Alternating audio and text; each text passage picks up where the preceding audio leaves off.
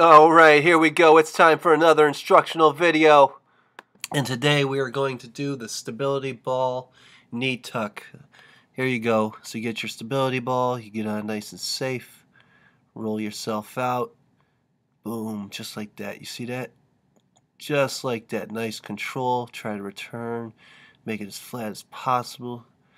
Notice how I'm not shifting forward. My hands and the shoulder relation. See, there's a little bit of movement there, but it tries to keep that distance the same, so I'm not moving forward more or back. The arms are just staying locked there. Boom. And I'm bringing it in. Just like that, guys. Alright, so what is this move about? This is an advanced abdominal exercise. Alright? This ball forces you to stabilize your body while performing the knee, right? Tuck. Okay, so you're gonna do the exercise. It's gonna focus your attention on using proper technique, and this helps get more out of the exercise, obviously. Alright, so you saw what you do. You put your hands firmly on the ground, place your feet on the exercise ball, raise your hips and keep your back straight. Slowly bring your knees, right? Tuck them in towards your arms.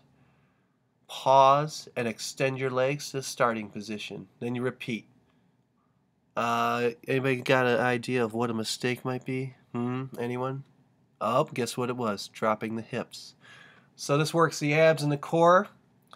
This is the purpose. We're doing the core strength and core stability. This is one of my favorite moves, guys. I also like to call this the rollout. Alright, that's it. So everybody get out there, try it, drop some comments. Smash up that like button, right? Share this with all your friends. Help me build this thing, and I'm out. Thanks for hanging out with me.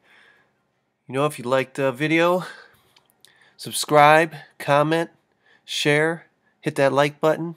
You know, help me grow this thing, because you know what it is. If you don't help me grow it, no one will. So there you go. Thanks for watching.